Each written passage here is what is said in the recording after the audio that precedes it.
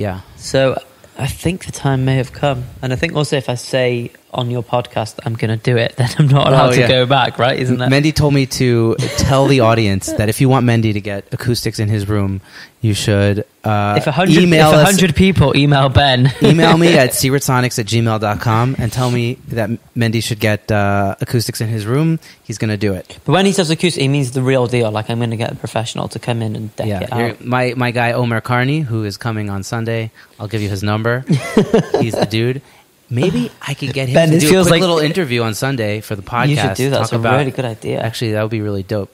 So I'm going to ask him. I feel like I'm at a Tony Robbins event where you're getting me to like have a breakthrough live in front of everyone. Okay, I'll do it. So you just told me I just want it so that and you also were complaining about how your microphone, which is a warm 87, you're like, I think I'm done. I think I need to get another microphone.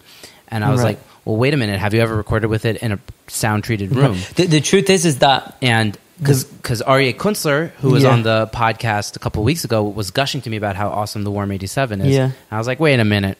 I'll tell you what it is. I've obviously only really used my microphone in my room, and then I used a different microphone in a different room. And I just remember hearing the difference, and I obviously, associated the difference to the two microphones, which... I'm sure there is some difference, sure. But Absolutely. there could also be a huge room factor as well. Monitoring also, how you're hearing it back. Yeah. Headphones versus monitors. So, yeah.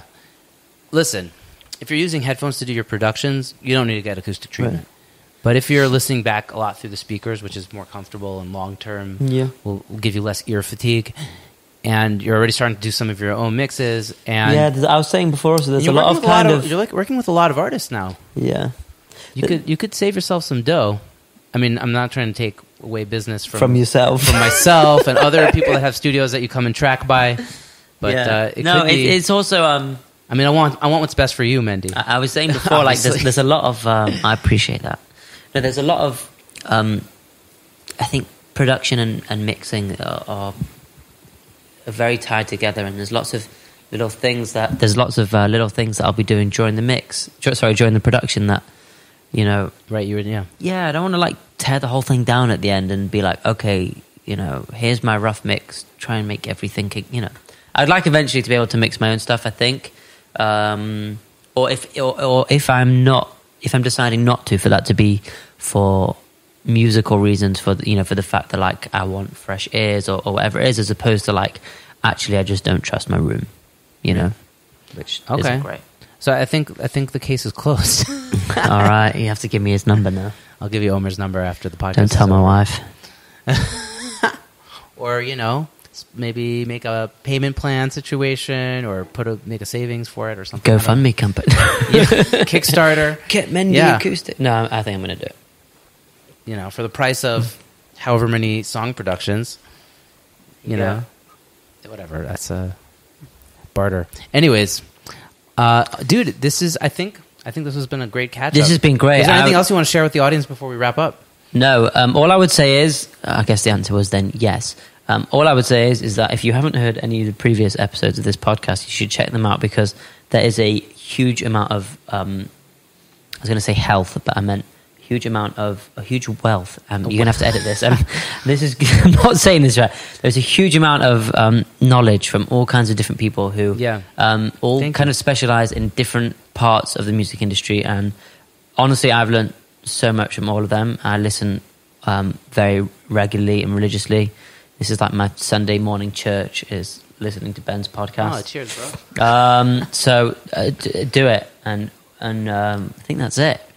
Dude, amazing. Thank you so much. Thanks for having me, Ben. Thanks for stopping by. Good luck with your session later today. Thanks, dude. And we'll be in touch. Good luck with the acoustics, right? Thank you. I'll keep you posted. You too. Okay, guys. Thanks for listening to this episode of Secret Sonics. I'm just going to close it out on the mic. I usually do it a little bit differently, but I just don't have a place to record anymore. So it's going to be what it's going to be. Got to post the episode on Sunday, and my studio is only moving on Sunday. So if you enjoyed this episode, share it with a friend.